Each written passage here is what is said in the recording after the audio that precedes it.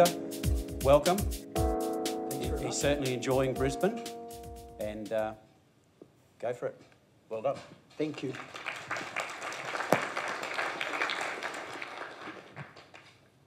Thank you for your warm welcome. Campbell, your former Premier, has been reminding me all day, or actually from breakfast until now, that I should not be pumping up the All Blacks, and Lloyd got in first, and I'm not sure whether I should take that as a signal that we should have some banter tonight or not, but I'll leave the All... Yeah, look at that, the finger was raised. See, it's the politician's finger. I thought you might be a school teacher. Look, seriously though, it's wonderful to be back in Queensland. I was last here 4 weeks ago. Well, actually, just a little bit up the road in Caloundra. My wife has a kangaroo on her passport. Her father was born here in this wonderful city, and her mother was born in Biggenden. There we go. Just inland from Maryborough there. So we have an empathy with the state, and for 30 years on pretty much an annualised sort of basis, I've been coming through Brisbane Airport, getting the rental car and going to Caloundra. And I said to Robin today on the phone, how long since you've been in Post Office Square? And she goes, and there was this pause on the phone. She said, I think Megan was 3 when I bought those Williams boots. And I says, oh yeah, okay. Megan's now 22 next week. And so I says, well, you need to come back. And it just reminded me of it's a great city, good people, friendly people, and I feel really comfortable here. And I've worked with a group of business executives through the course of the day. And thank you for inviting me to address you this evening. This is where we're headed this evening. 3 things. Current reality regarding boards. And look, there are some things here that I'm going to end up provoking, and that's for no other reason that I think as directors and as executives, it's on us to be talking frankly and candidly about the issues of the day. If we can't do that, then what hope have our executive teams and our staff got?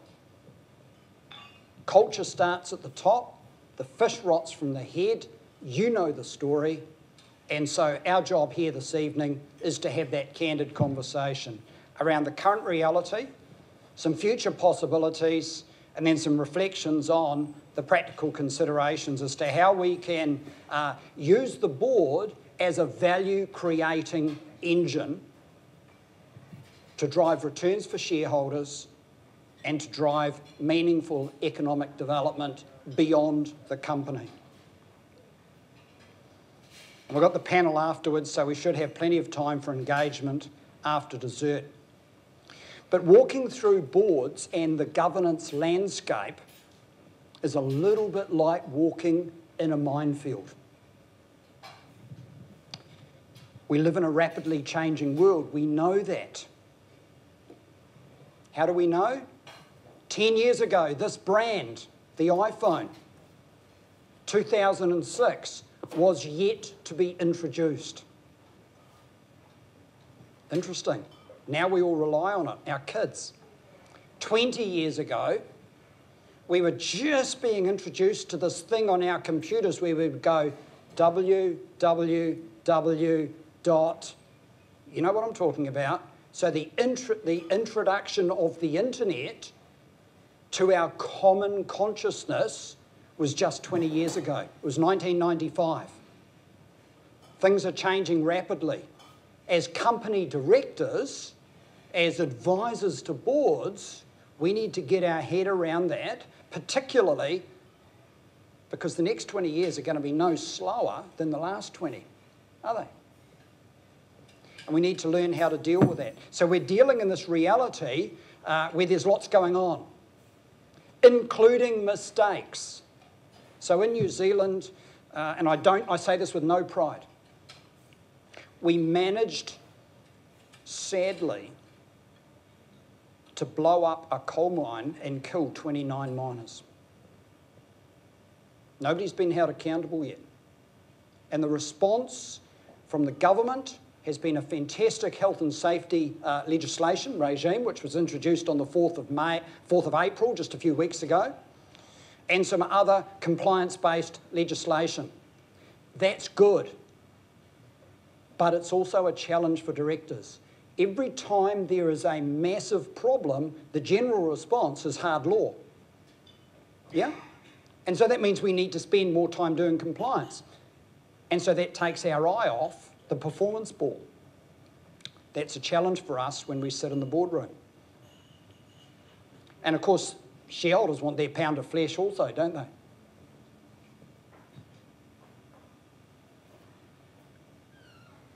If boards are to be effective, they need to come to terms with these issues and others as well, and they need to learn how to respond to it. But actually, like that, did you have in Australia that ad when they said, but there's more, and they introduced the extra steak knives? We had this in New Zealand, and they were advertising something, and the lady would come on and she'd say, oh, but there's more. There's 6 steak knives for free if you buy now. You know, get on the 0800 number and away you go. So it's a little bit like this with this slide. Directors that are spending more time doing compliance are sort of by definition doing less time looking forward at how the business is going to perform in the future. How are we going to divide labour between an alpha male or queen bee chief executive that wants to command and control the business and us as directors whose job it is to actually oversee and make the big decisions? How do we get that worked out? Particularly, and I see this in family businesses in New Zealand and Australia and the UK and beyond, more so also in the social sector, the third sector, the propensity to detail. You know, we've got directors and trust board members that have spent a whole bucket of time working as executives, working as senior managers. They come to the board table and they've got a different level of detail. So what's their natural reaction? Dive. And what does that do to our board packs? Over time, they ask for more information. And as a chief executive, what do? We provide it. But we don't actually remove anything. So what does that naturally do to the board pack? Makes it bigger. And then as a director, as a board member, what do we do to respond to that? We ask questions in board meetings. And sometimes we man up or woman up and say, I'm not sure that I understand this. There's a lot of challenges going on, to the point that the board becomes active and the pure signal of activity becomes the measure of how we judge ourselves. The strategic mindset is weak at best, if not absent. Real problems. Thankfully, we've got academics on our side. And I just want to reassure you that although I'm trying to finish a PhD and hopefully I'm going to get it across the line, I'm not actually an academic. I'm a career commercial guy who, I was going to say got talked into it, and that's probably about right, happily. But academics do think a little bit differently than us business people. And so we've got all these popular responses, many of which emerged in the 1980s and 1990s out of America with big publicly listed corporations, so that the board and the management should be quite separate and the conversation between them should be through the chairman and the chief executive, which sort of sounds good until you realise that is also a single thread and therefore a single point of failure. And in America at the time, the chairman and the chief executive was the same person, so think power, without wishing to be cynical. And independence. The ASX listing rules, as with the NZX and with others, say that you must have, 2 independent directors or 2 directors that satisfy technical independence. But there's absolutely no evidence to suggest that technical independence drives business performance. But people think it does. Interesting, isn't it? Dr. Robert Kay and his colleague Goldspink Colin, I think, Goldspink, have just done this piece of work commissioned by the AICD. You can go to their website and get it, and I recommend you do. And it's simply called Rethinking Independence. And the challenge here is, when we talk about independence, what are we actually talking about? The structural stuff? Or are we actually having a conversation about directors that are prepared to stand up, think independently, think strategically, and ask questions? Because if it's the former, I think we've got half a chance. If it's the latter, if it's the former, the technical independence, then we probably need to put a big question mark over what it is we're doing.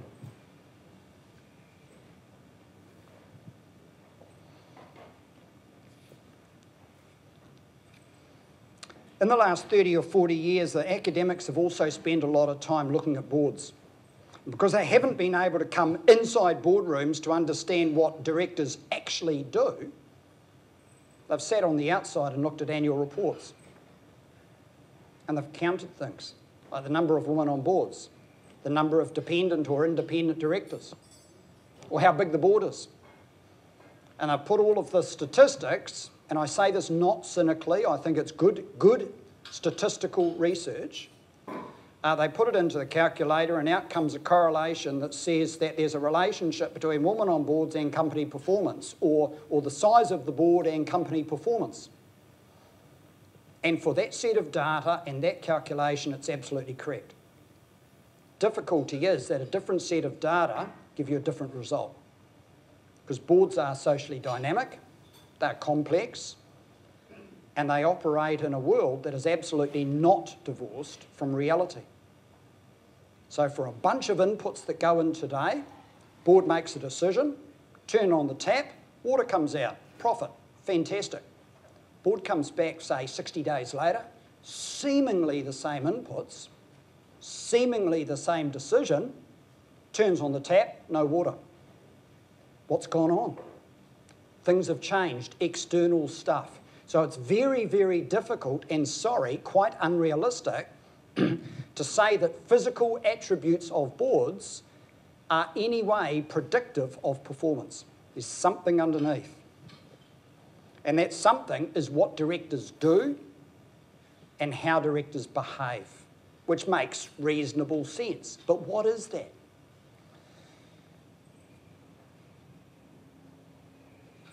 If we've got any sense of understanding what it might be, we actually need to go inside boardrooms and have a look.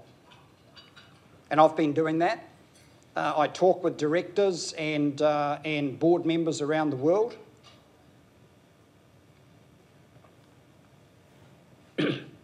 and shadow them, watch them, talk to them, listen to them, do these sorts of things. And generally, consistently, they tell me this. If the role of the director and the board is to drive business performance, and through the chief executive, because remember they don't do it themselves, through the chief executive to derive value, then the board's got to make decisions. Makes sense. And the biggest of those relates to strategy, and the second biggest, very closely behind, relates to the appointment of the chief executive. Decision making. Increasingly, and this is good news, increasingly boards are spending more and more time understanding strategy and spending time trying to understand where the priorities of the company should be placed in the future. That's good news. McKinsey and others do the research, they come along and they conduct the interviews and the surveys and they do the maths, and the trend line over the last decade has gone from about 15% of our time on strategy and 85% on rearward-facing monitoring, up to today about 25% of our time forward-facing, doing strategy or strategic-related items. Sounds good. Except that if you go into a boardroom, if you think you own boards, put a stopwatch on, and I've done it. What actually happens in the boardroom is that the amount of time that directors spend on strategy and forward-facing stuff is actually closer to single digits than 25%. So one of two things is happening, or potentially both. Either the people answering the surveys and the interviews have, let's just say, an interesting understanding of what strategy might be, and so what they think is strategy and the person asking the question might be mismatched. And that's a reasonable possibility. The other possibility is that they're puffing the answers because they've read somewhere or they understand that boards should be involved in strategy, so they provide that as an answer. And that's called human nature, or protecting one's butt. And directors aren't immune from that sort of behaviour. All you've got to do is roll up the Volkswagen emissions scandal last year to look at the family. It's family business. And what happened? The board was asleep at the wheel. Same as what happened in Christchurch. The Christchurch City Council, like other councils in New Zealand, issues building permits based on, filling out some requirements, and if you satisfy the requirements, you can be issued a building permit, you can construct a dwelling or an office building or whatever it is. And it turned out that the Christchurch City Council wasn't doing its job properly, so the central government says, nah, you can't issue permits anymore. Unheard of in the past. And the mayor was on TV, so think chairman of the board. Mayor was on TV and said, but we weren't told. Somebody's screwing up their face looking at me, and I'm going the same thing. What the... The really interesting thing, the guy's name is Bob Parker, so this is a matter of public record. I'm teaching on the Institute of Directors 5-day company directors course, and we're doing day 2 strategy. And what I always ask straight up is, well, what is strategy? And we get the understanding going. And they had a really rich conversation, and Bob Parker was there. And he was on this course. He's stopping being the mayor and he wanted to get a directorship, which is fair enough. So I had this conversation, and then I launched one in, knowing this TV piece. And I said, so what happens if something goes wrong?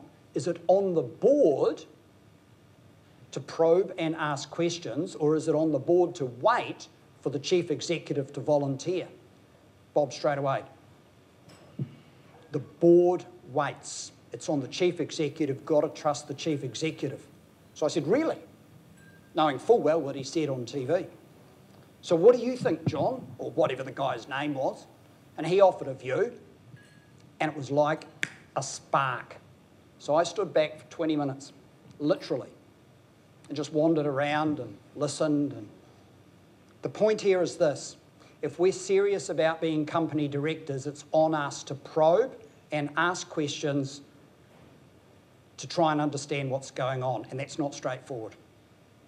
So we'll talk about how we can do that effectively. If we're there to drive effective contributions in the boardroom aimed at making an influence or an impact outside the boardroom, we need to behave in certain ways and do certain things. Excuse me.